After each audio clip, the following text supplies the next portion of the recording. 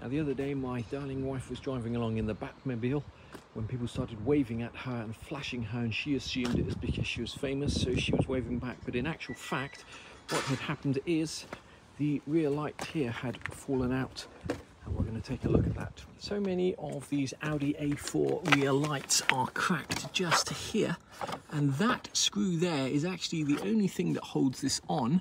And once that screw falls out or this cracks, this light has a tendency to actually fall out. So we're going to try and repair that today.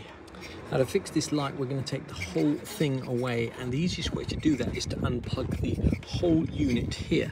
Now that little catch there hooks underneath a little hook in there, and to get this off, push that back towards the wires, and that will lift that up and allow you to unplug. These plugs here should be clipped into the lamp like that and not just lying down there. The first thing we're going to do in this repair is tidy up this here, so it's going to be a straight edges and straight at the bottom. And in order to cut that, we're just going to use our trusty little Dremel tool here to get in there.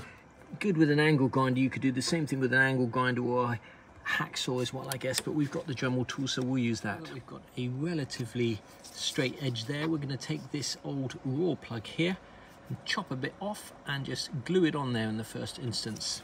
Now that we've evened that up and cut our little piece of raw plug in there like that, we're going to just use good old super glue to glue that in the first instance.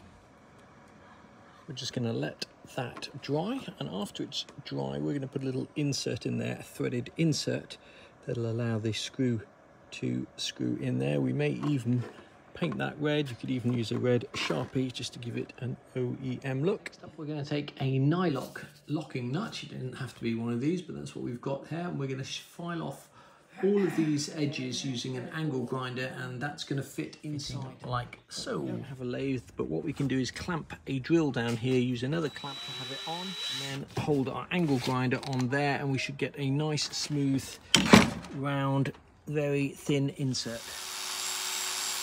Eventually, with our angle grinder and drill combo, we've got a perfect insert down there. We'll just be able to tap that in. What we may do is actually heat that up and actually push it in there when it's hot, and then the plastic will melt around it, or we could just super glue that in as well. So we've opted for super glue, and that should be it. Now you could, if you so desired, put a bit of fiberglass around the edge here just to strengthen this. I'm not going to do that, but you could do it. You could also potentially put a little bit of super glue just on the edge there, but I don't want to risk getting any super glue in the threads. I think that basically is not going anywhere.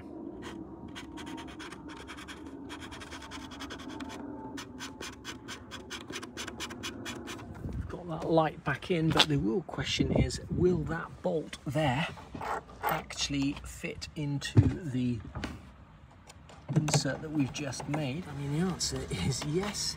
So that, my friend, is job done. It's worth having a look at these fittings, because you can see this one here is starting to crack, and you can actually save that just by putting a little bit of super glue inside there before it breaks off altogether.